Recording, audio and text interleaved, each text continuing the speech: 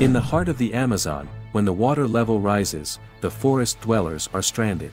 Pale-throated sloth, pushed to the limit, rush into the dangerous current in search of shelter. Born to climb the treetops, sloths are surprisingly agile swimmers. In the water, they can maneuver with much greater speed than on land. However, their speed is rarely enough to evade detection. Lurking beneath the surface, the green anaconda, a formidable predator of the forest, will never miss easy prey. Its tongue, equipped with chemoreceptors, traces the path of unsuspecting prey. The sloth, having made a difficult journey, discovers a promising tree. It's a long climb, but time is of the essence. The sloth falls into the snake's embrace, and there is no hope of rescue. After such a bountiful feast, it may take weeks or even months before the colossal reptile resumes its hunt.